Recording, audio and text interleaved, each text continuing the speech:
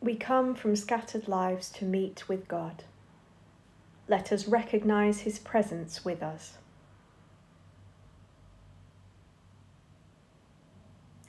As God's people we have gathered. Let us worship him together. Lord, direct our thoughts and teach us to pray. Lift up our hearts to worship you in spirit and in truth, through Jesus Christ our Lord. Amen. Hello and welcome to this week's online service. My name is Laura and I'm a new curate with the team here in Rosendale. Whenever and wherever you are joining us from, it's great to have you here to worship. And if you would like to find out more, receive our news sheet or connect with churches across Rosendale, you can do so via Facebook. You'll find us at Christ Church Holy Trinity or by searching for us on www.achurchnearyou.com. During our service, we're going to be thinking about how the decision to follow God's way has a big impact. The journey of faith is often one that can bring us into conflict with the world.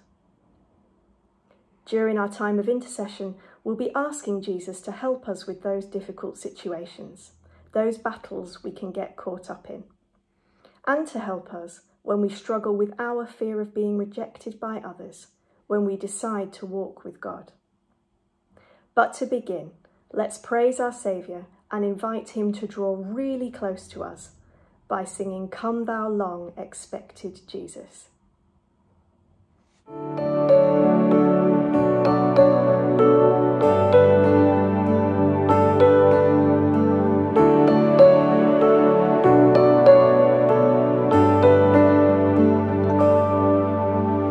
Come thou long expected Jesus, born to set thy people free from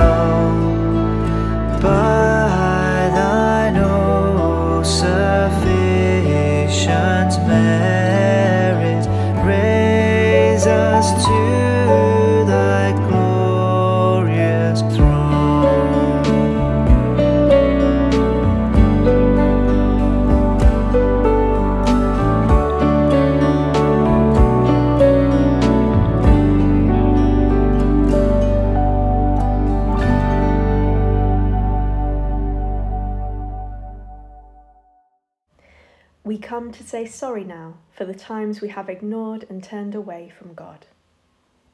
Jesus saw the city and wept over it because it did not recognise the time of God's coming. We confess our part in the self-centeredness, blindness and sin of the life of our community. We have not always worshipped God, our Creator. Lord, have mercy. Lord, have mercy. We have not always followed Christ, our Saviour. Christ, have mercy. Christ, have mercy. We have not always trusted in the Spirit, our guide. Lord, have mercy. Lord, have mercy. May God our Father forgive us our sins and bring us to the eternal joy of his kingdom, where dust and ashes have no dominion. Amen. Trusting in God's forgiveness, we now celebrate his peace. God calls us to peace. In God's justice is our peace. Christ calls us to be God's people. In Christ is our peace. The peace of the Lord be always with you, and also with you. If you're watching alone, you may wish to wave out of the window or send a text message to share a sign of God's peace. Today's reading is taken from Luke chapter 12, verses 49 to 56. I have come to cast fire upon the earth, and how I wish it were already ablaze. I have a baptism with which to be baptized, and what constraint I am under until it is completed. Do you think that I have come to bring peace to the earth? No, I tell you, but rather division. From now on, 5 in one household will be divided. 3 against 2 and 2 against 3, they will be divided. Father against son, and son against father, mother against daughter, and daughter against mother, mother-in-law against her daughter-in-law, and daughter-in-law against mother-in-law. He also said to the crowds, when you see a cloud rising in the west, you immediately say, it is going to rain, and so it happens. And when you see the south wind blowing, you say, there will be scorching heat, and it happens. You hypocrites, you know how to interpret the appearance of earth and sky, but why do you not know how to interpret the present time? This is the word of the Lord. Thanks be to God. I came to bring fire to the earth, and how I wish it were already kindled. Do you think that I have come to bring peace to the earth? No, I tell you, but rather division. They are not 2 Bible quotes that get repeated often, are they? Not the ones you tend to find people stitching nicely into cushions or putting in Christmas cards. What are words like fire and division doing coming out from the mouth of Jesus the Lamb, the servant, the wonderful Counselor, the Prince of Peace? But it is exciting that in today's reading we get to see a bit more of the full and vibrant portrait of Jesus that the whole Bible paints. We can come to know him better by wrestling with this whole fire and division issue. I think the reasons for Jesus' straight-talking approach become clearer if we think of him as trying to open the eyes of his disciples. This section of Luke's Gospel shows Jesus working to get his disciples ready for what is to come. And here he's inviting his followers to think about how they see reality, challenging them to start asking themselves, when they look at Jesus, when they look at each other, and when they look at the world around them, what do they actually see? Do they understand how Jesus is significant and what his presence means for the whole of creation. If you're like my fiance and into gaming, you might have heard of something called an Oculus Rift console. I think I'm right in saying you put some high-tech goggles on and you are then moving through an augmented reality. It's as if you are physically present in wherever the game is set, a little bit like putting on very snazzy 3D glasses in the cinema. And it's supposed to provide this really immersive player experience. Now, this isn't a perfect illustration, but I do think in our reading, Jesus is trying to ask us whether we see the truth clearly, or are we constantly being blinded by these augmented, fake realities? And he's giving a warning about the conflict that will come when we choose to live in the light of his truth, or if we ignore it and keep our goggles on. It's quite hard to picture, so here's an example that is perhaps more familiar and might hit closer to home. I used to work in marketing, and the reality that advertising tries to create for us is really quite well constructed and thought out. So many products claim to be able to save us and solve all of our problems, don't they? Did you know that Lucky Strike cigarettes used to once insist in their ads that smoking was good for your throat and prevented coughs? Now that sounds quite dubious to me. I also came across a recent ad for a beauty cream that claimed to be able to reshape your body, which I think sounds quite terrifying, but apparently it could give you your feel-good silhouette, presumably so you could be as happy as the elegant, beautiful, smiling people in the picture on the box. Now, those are just silly examples, but the subtle messages and underlying beliefs that are constantly echoed in our world can become difficult for us to spot, and it's easy to become distracted and swept up in them. In our passage, Jesus seems to be trying to cut through all that noise. He's talking about division because he's saying to his disciples, in no uncertain terms, that there is one reality, one real state of things, one truth that they need to stand up and take notice of. And that truth is Jesus, his arrival in the world and what he has come to do. He's asking his disciples to remove their Oculus goggles and tune out all the voices that are vying for their attention and recognise Jesus' life and later death and resurrection as the most significant event in human history.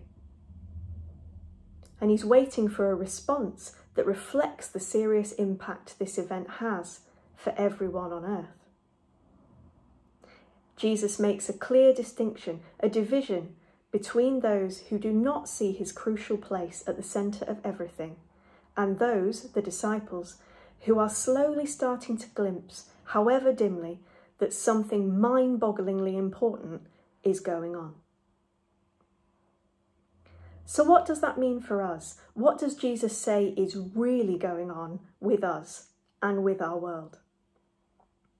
Well, he points out two very important things about reality. First, he's pretty clear that the world is not going to carry on as it is. The reality is that change is coming. Jesus tells us God has set his salvation plans in motion. He has decided to usher in a new heaven and a new earth, and you and me are all caught up in that movement. Jesus has come to heal the rift between God and his creation by dying for our sins. That's the baptism he says he must suffer. And in doing so, he has made a way for us to enter that new creation. And he will be back to make all things new. That's the reality of our position now.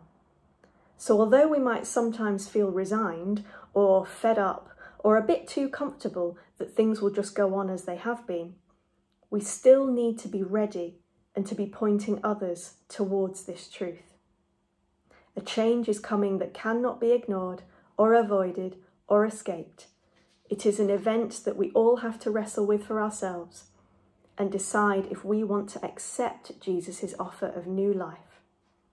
The world is being renewed, and we will need to be reborn, born again, baptised with Jesus if we want to be part of that new life in God's everlasting kingdom. Second, Jesus tells us that the new heaven and the new earth will exist in line with God. It will no longer be out of sync with its creator. And this is great news. God has not looked at this fallen, broken world and thought, oh yeah, just carry on as you are, it's not that bad. You've been doing a pretty good job really so far, apart from all the violence and the slavery and the jealousy and the greed. No, God is adamant. This way of things cannot go on. Change is coming. And this is where the fire comes in. Peace is a powerful word, isn't it? But I think we can fall into the trap of this idea of an easy peace, as if peace just means shutting up, keeping order, and making things appear to be peaceful. We can get so used to the way things are, we can start to believe that the world was made to know sin, and the pain, the suffering, the groaning, and the death that come with it. We shrug our shoulders and accept, well, that's just how the real world is, right? Again, God says no. Our fake, easy peace is not good enough for a holy God. A holy God cannot stand by and leave his creation chained and trapped by sin. It is good news that Jesus comes with fire, because it shows he will not allow anything that is not of God, anything that would lead his creation towards death, to continue to exist. He will root out and destroy the source of all our pain and suffering and brokenness, so that all creation can be completely free. And this is where it gets interesting for us. The list of the two sides forming between the family members in Luke, father against son and mother against daughter, really hit home that when we align ourselves with Jesus, we are not just accepting and holding on to truth, to reality, but we're also rejecting lies. So division is to be an expected part of our journey of faith. Following Jesus means to take a stand against those lies that have no place in God's kingdom. It means to challenge the deception we saw in those ad campaigns earlier about human value and worth, and where true satisfaction and happiness is to be found. As disciples, we're called to be opposition against the evils of discrimination, injustice, and inequality. And this can't always be done quietly. It will bring us into conflict with a fallen world, because the church is not a social club. It's a place where the reality of spiritual warfare is recognised. And as God's people, we should expect resistance and pushback when we resist powers that are not of God. Now, all that might seem very dramatic, but it is the truth of what is happening here right now in this worship service. We are inviting Jesus in to shine light and dispel darkness, and each of us is empowered by the Spirit to do the same throughout our week, wherever we are. And I do hope we call upon Jesus loud enough and often enough to cause a commotion, trusting Jesus to come and transform the darkness that is lingering in our world is part of our journey of faith. So I'd like to finish with a quick look at Jesus' mention of interpreting that comes at the end of our passage. With all these competing claims, how are we ever meant to get a read on what's really going on in a situation? How are we to go about our day and be able to hone in on the truth in all that noise? How can we see the marks of the kingdom with spiritual eyes and hearts? Well, I think we can start by regularly reminding ourselves about some of the truths that are contained within God's word. God says we are beloved. Is this how we talk to ourselves? Or are we hanging on to old identities? God says all people are created in his image. Do we look for his face in the face of others? God says he will come to make all things new. Do we look for that growth when we see the same dirty streets and old buildings? God sends us out to make his love known in the world. Are we able to spot and to resist the things that have no place in God's kingdom? The gospel is not good news because it helps with positive thinking, or because some words in the Bible sound nice and church is a good place to make friends, though it is. The gospel is very, very good news because it is true. It is the state of reality. It's true when things are good and when they are not. And it's true when we experience criticism, division, ridicule, and setbacks as we follow Jesus. As God promised the prophet Isaiah, lift up your eyes to the heavens and look at the earth below, for the heavens will vanish like smoke, the earth will wear out like a garment, and its people will die like gnats. But my salvation will last forever, and my righteousness will never fail. Amen.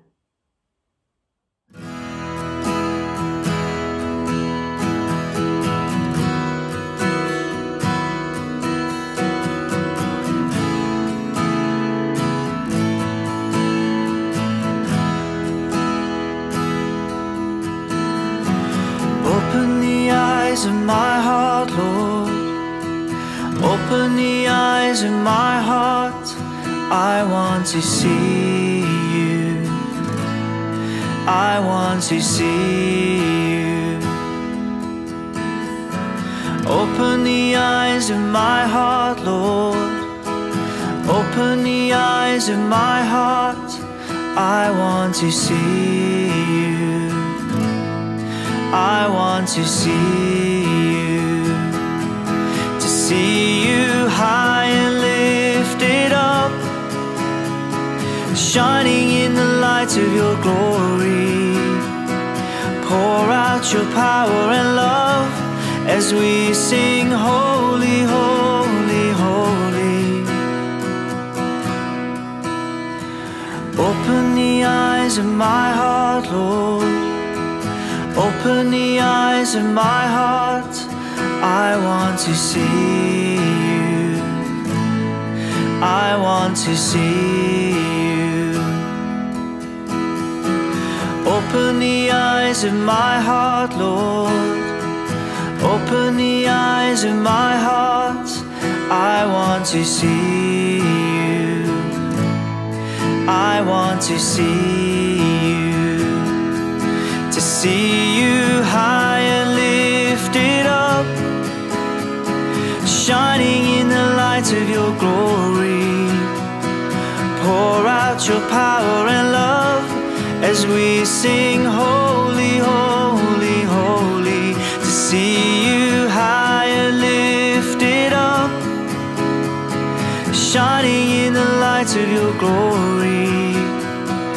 Pour out your power and love as we sing holy, holy, holy. Holy, holy, holy. Holy, holy, holy. Holy, holy, holy. I want to see you. Holy, holy, holy. Holy, holy,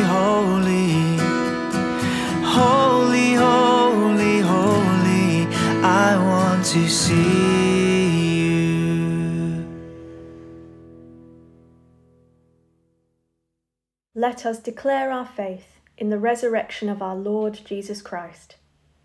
Christ died for our sins in accordance with the Scriptures. He was buried. He was raised to life on the third day in accordance with the Scriptures. Afterwards, he appeared to his followers and to all the apostles. This we have received, and this we believe. Amen. We're going to dedicate some time to more specific prayers now. We'll start with the collect, a special prayer for today. I will then lead us in some intercessions. Once these prayers have been read, you'll see a small labyrinth appear on the screen. It will remain there for a few minutes. During this time, you may want to place your fingertip on the screen and follow one of the paths to the centre of the labyrinth. If you're not able to do this, you could always close your eyes and picture yourself walking a route that you know well. As you move slowly towards the centre, you may wish to bring a particular place, relationship, concern, or conflict to God and ask Him to reveal more of His truth to you. When you travel back away from the centre, allow God to gently guide your thoughts as you're slowly led out of the maze. After we've left the labyrinth, we'll join together in the Lord's Prayer. So let us pray. The Collect, a special prayer for the day.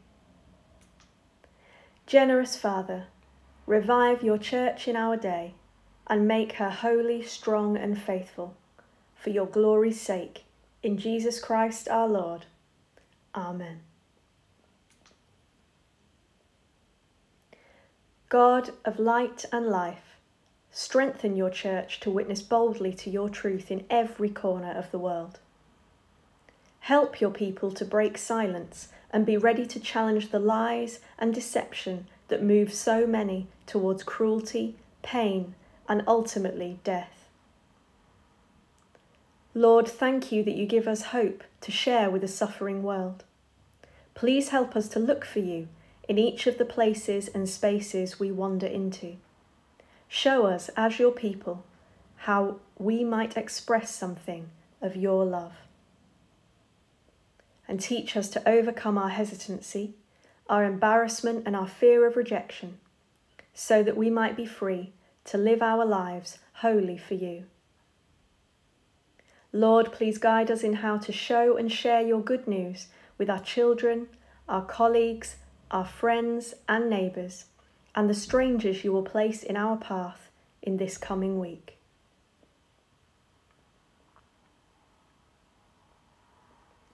God of justice, place in our hearts a concern for how others are treated. Show us how to approach tension and conflict well. We pray for the political campaigns and decisions made in this country to better reflect your compassion and righteousness. And we ask for wisdom for all world leaders, praying that they would recognise your authority and lean upon you for guidance.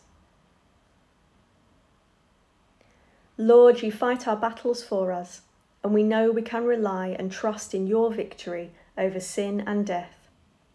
So we pray that each of us would possess courage to speak and stand with those who are downtrodden, dismissed, facing terrible adversity, and finding themselves ignored by unfair systems. We bring before you all those who are suffering upheaval, disruption and loss due to extreme weather, political, racial or religious persecution, and war. Lord, when we are tempted to look away, would you turn our attention back to those situations and groups for which you are concerned? Inspire us, Lord, to take notice, to build relationships, and to be a listening ear.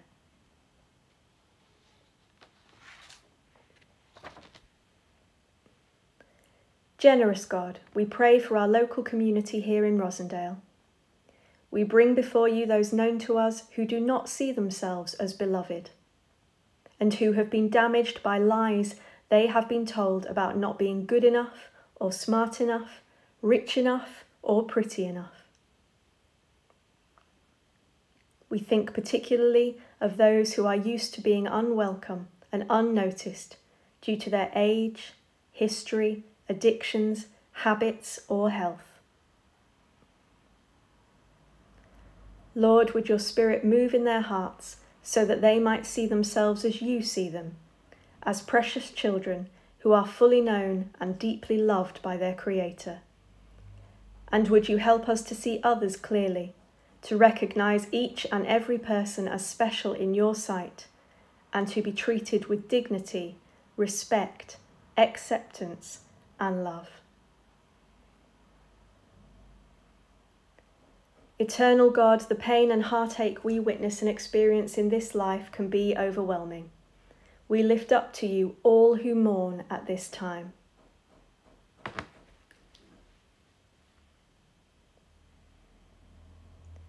Lord, although the journey of grief can reduce hope to a dim flicker, we pray that the power of your truth would light up the eyes of those who have suffered devastating loss. Would it engulf their vision? May they know themselves to be entirely surrounded and held by you in every moment, and be sure and certain that your light has shone in the darkness, and the darkness has not overcome it. Almighty God, please continue to work your transformation in us. Help us to be careful about the voices we choose to hear, and open our eyes and our hearts again to you, so that we shall seek first your will, your dream, and that the desire of your heart might set the beat of our lives.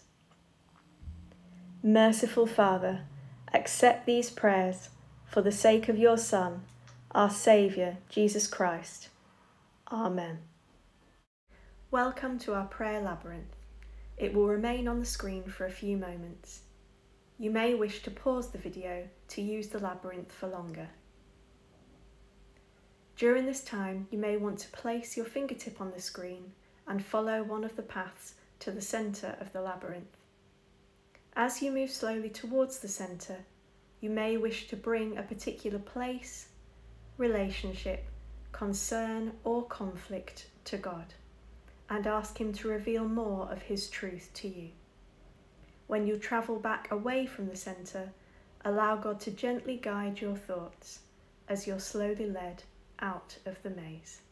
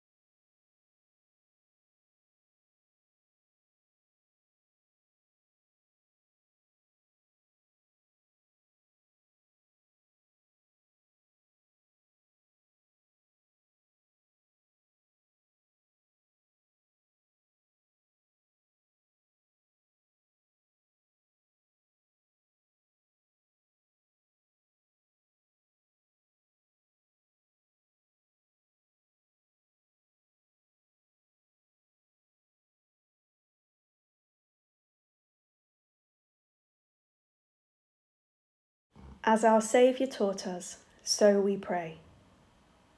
Our Father in heaven, hallowed be your name. Your kingdom come, your will be done, on earth as in heaven. Give us today our daily bread. Forgive us our sins as we forgive those who sin against us. Lead us not into temptation, but deliver us from evil. For the kingdom, the power, and the glory are yours, now and forever. Amen. Thank you so much for being part of our worship today.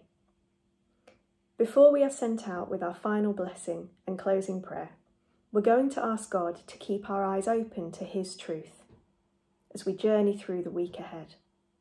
You may want to do this by singing our final song, or by simply listening and spending time tuning in to God's voice. Come, Holy Ghost, our souls inspire.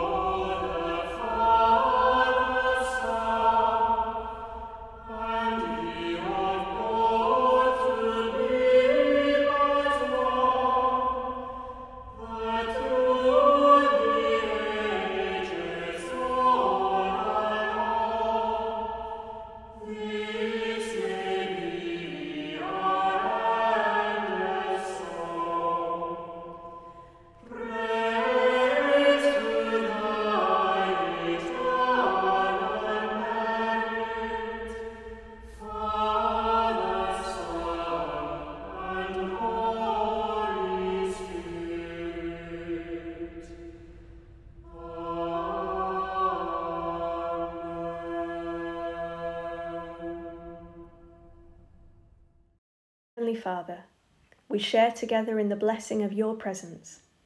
Give us in this life knowledge of your truth, and in the world to come, life everlasting. Through Jesus Christ our Lord.